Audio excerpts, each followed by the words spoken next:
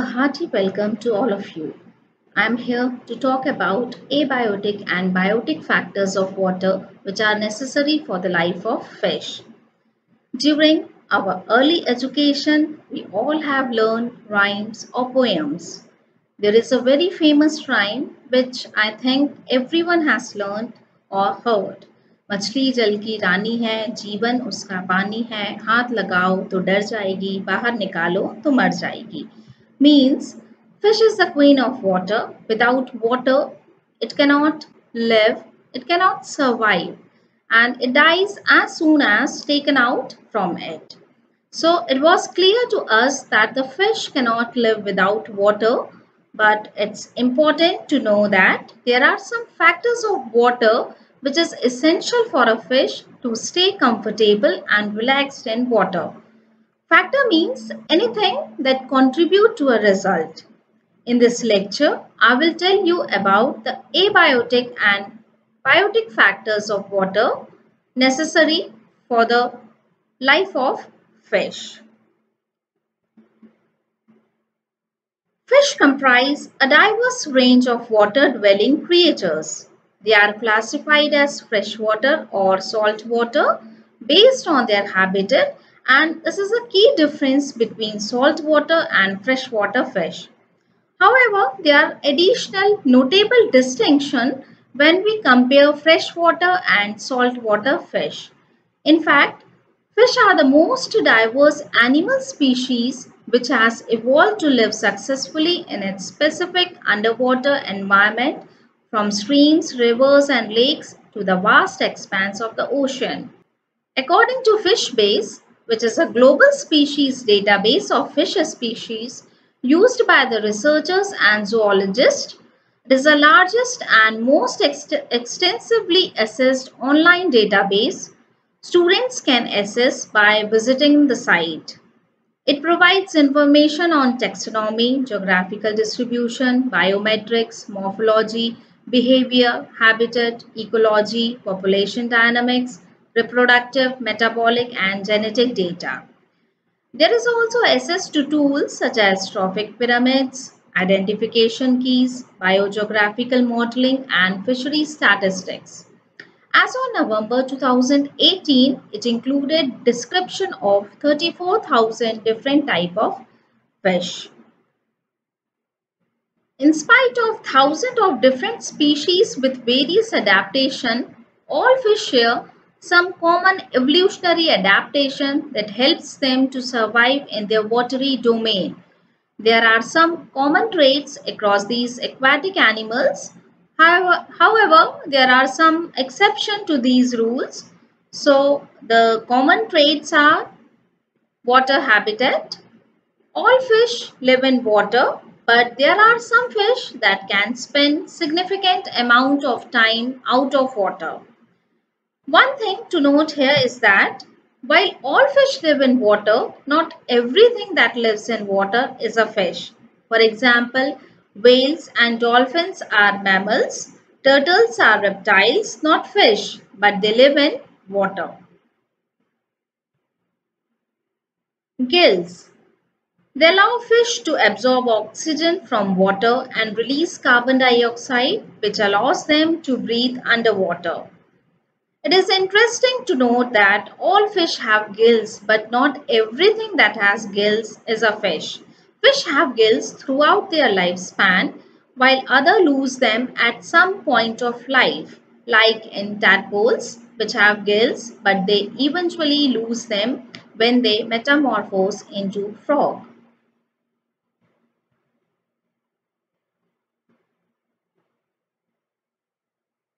Next is the swim bladder. These are the specialized organ filled with air and present in all fish that helps them to maintain a stable buoyancy in the water. It allows the fish to sleep without sinking to the bottom of water. Next is the presence of fins. The pectoral and pelvic fins allow fish to maintain stability, while dorsal and ventral fins reduce the rolling motion. And the most important trait of all fish is that they are cold-blooded. means they are unable to regulate their body temperature. Their body temperature changes as the temperature of the environment changes. So fish species are extremely sensitive to these temperature changes and only able to exist in a specific water temperature. This is called optimum temperature range, which means that a particular fish grows best at temperature within that range. All the metabolic activities, feeding, breathing, respiration, physiological activities are influenced by the temperature. With the rise in temperature, the oxygen content of the water gets reduced. Here is a list of some species of fish and their optimum temperature range. When the temperature goes higher or lower than the optimum, fish will not grow. Eventually, if the temperature goes too high or too low, the fish will die. Indian major carps are able to tolerate a wide range of temperature, but many exotic species, for example grass carp, do not survive at higher temperature. So the knowledge of the range of temperature variation is very necessary. The temperature is one of the most important abiotic factor which influences the vital activities of the fish. Another abiotic factor is dissolved oxygen. Aquatic animals use oxygen dissolved in water. Oxygen primarily enters water via diffusion from the surrounding air and from the photosynthesis by the aquatic plants. Dissolved oxygen is measured in units of milligrams per liter or as a part of percentage of saturation. The temperature and salinity of water influences the oxygen holding capacity. Warm water holds less dissolved oxygen than cold water. Because the molecules are moving faster than in cold water, fresh water can hold more dissolved oxygen than salt water because salt water has less space for oxygen molecules due to sodium and chloride ions it contains. Therefore, the warmer and saltier the water, the less dissolved oxygen it will contain. Oxygen is added to water at the surface where gases in the atmosphere comes into contact with it.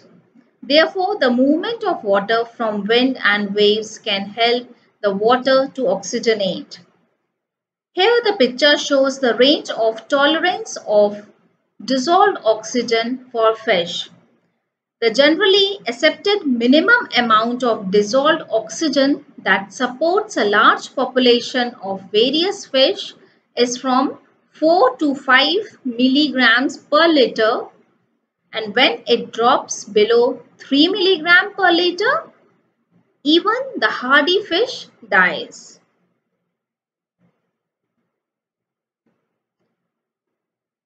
Another important factor is pH, hydrogen ion concentration. pH is an important water quality parameter. It shows how acidic or basic a water body is. The amount of hydrogen ion activity in water determines the level of pH on a scale from 0 to 14, which is known as pH scale. 7 is considered as neutral. The lower the pH value, the more acidic the water is. Aquatic animals and plants are adapted to a certain pH range. Most freshwater aquarium fish do best at pH between 6.5 to 8, although certain fish require higher or lower levels. An increase or decrease in pH outside the normal range of water body can be detrimental to organisms depending on their sensitivity. Fish begin to die when pH falls below 4. Here is another image which shows pH range that supports aquatic life.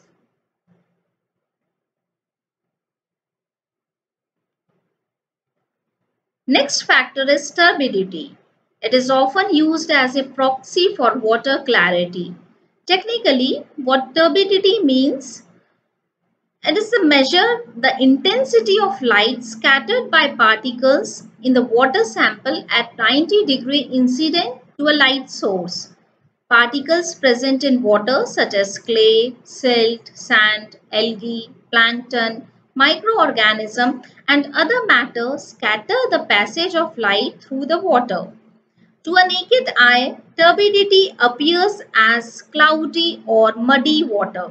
So it's important to measure turbidity because at certain levels, typically at higher levels, it can impact or affect a water body. It reduces the amount of light passing through water from the surface and in turn it can reduce the rate of photosynthesis and therefore the dissolved oxygen level also decreases. When oxygen content decreases, it results in the rise of water temperature. It can affect fish also by clogging the fish gills by suspended material. So all these are abiotic components of water. Now we will see the biotic factors. Biotic factor is any living part of the environment. Not all freshwater ecosystems have the exact same biotic factors present in it. Organisms within those ecosystems will depend on abiotic factors that are determined mostly by the climate and geographical location. But there are few major biotic factors that almost always shape the aquatic ecosystem. The US Geological Survey concentrated on the three main biotic factors of water, including algae, fish, and invertebrates. Algae might appear to be a type of plant and it falls under the kingdom Protista. They have chloroplast in their cells, which means they are autotrophs that perform photosynthesis. They are also sometimes called as phytoplanktons. Algae in lakes, ponds and other freshwater environment are essential for the flow of energy into the freshwater ecosystem. They uses the light of sun in order to make glucose, which provides the base of food pyramid for the entire ecosystem. Without algae, little energy would be able to enter the freshwater ecosystem and the ecosystem would likely to collapse. Here the image shows common type of photosynthetic algae that are found in freshwater ecosystem. Here's a list of some common invertebrates found in freshwater ecosystem.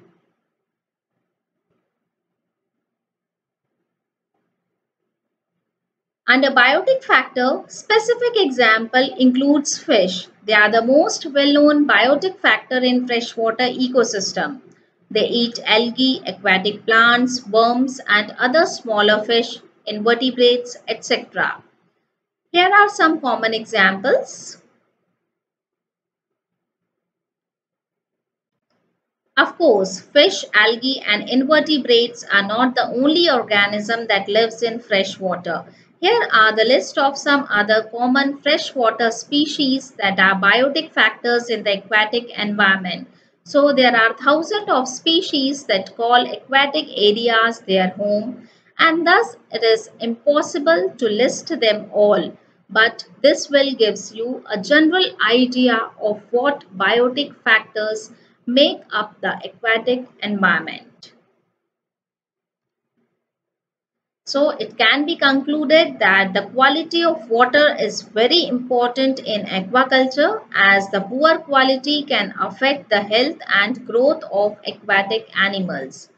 We have seen in the presentation that optimal water quality varies by species and therefore monitor to ensure the growth and survival of organism.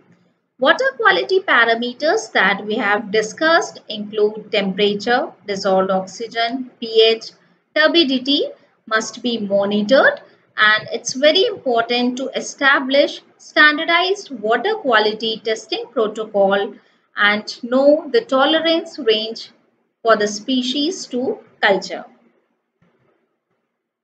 These are the references. Thank you.